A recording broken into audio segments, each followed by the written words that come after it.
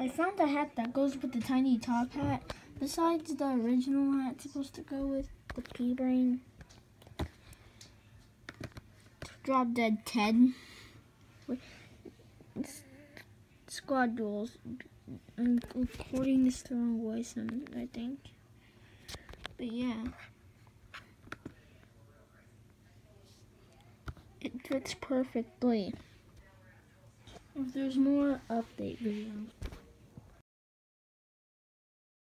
Second update video. These videos may just be put into one, but if you use the City Life Woman package with no hair, you probably don't need to use hair with any of these. No hair. It fits with the tiny top hat too. I will link the tiny top hat in the description.